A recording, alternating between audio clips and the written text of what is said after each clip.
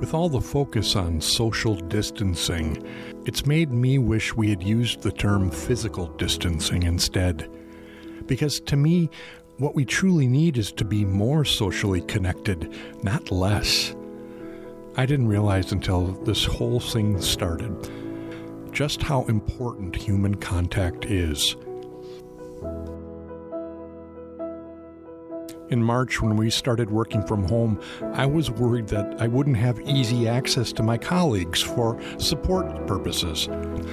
I was just looking at it from a personal and professional support standpoint, wondering if I'd have someone to go to with work questions and get quick, efficient responses to keep our outside customers happy.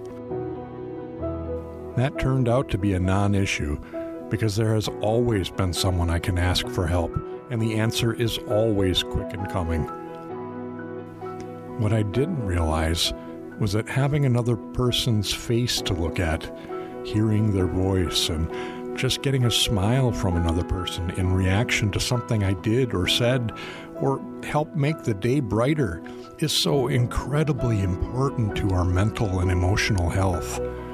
Conversely, not having that contact leaves a person feeling isolated in a really unhealthy way. I've been able to stay somewhat in contact with my closest friends as well as a number of family members. We try to be careful about contact, and so far we've been able to stay safe from the virus. But in other ways, I feel less safe than I ever have.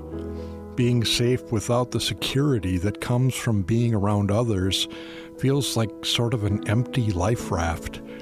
We can make it through this shipwreck, but we still need each other in order to be really safe at the end of all of this. We truly do need to be more socially connected, not less.